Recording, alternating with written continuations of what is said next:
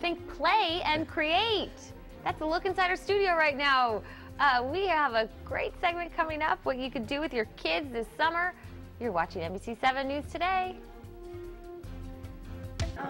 Well, artists from all over San Diego are getting ready for a big gathering on Saturday to share their work. You see some of those little artists. Yeah, you see a little head peeking out here. This is all part of the new Children's Museum Mass Creativity Day. So joining us is Carrie Fox with the new Children's Museum. Hi. And also Amy Mayfield, an artist.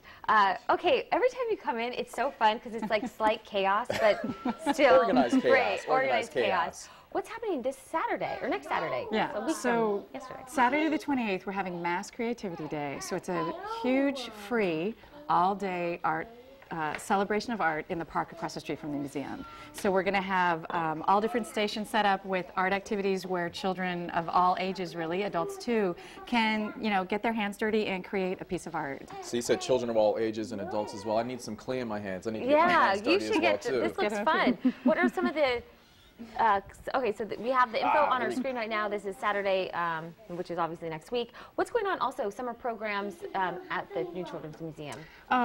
So summer started, so we're open 7 days a week, and we have summer camps going on every week, different themes for kids from ages 4 up to 12.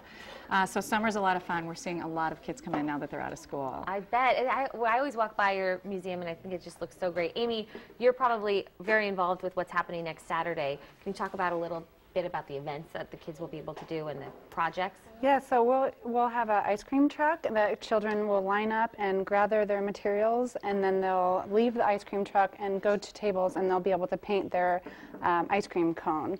And it will be a ton of fun. They'll be able to make sprinkles and paint it and get to have a really fun experience. How are you guys doing with your ice cream cones right now? Can somebody help me with my ice cream cone? This is more like a microphone than an ice cream cone. Who has mint chocolate chip ice cream that they're painting? Anyone?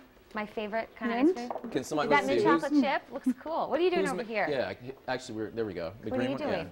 Yeah. I'm making the ice cream. Ooh, that looks good. I love That's a cup. Is that a cupcake or ice cream? And my mom works at the Children's Museum. And your mom works there, so that's perfect. That makes a lot of sense. So to get the tickets, you don't have to. You don't have to get tickets. So it's free. If you go to our website, you can get more information about it. But it's from 10 to 4, and it's free admission not just to the outdoor art festival, but also to the museum. And we're going to have music and performances, and as I said, all different art activities led by artists like Amy, and then you can get into the museum, and we've got food. So it's just going to be a really great day.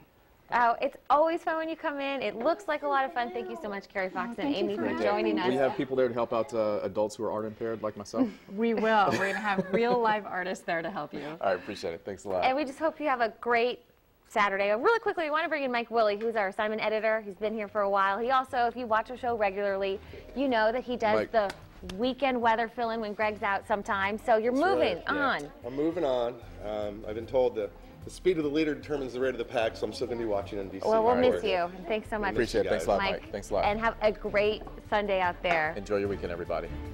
Go.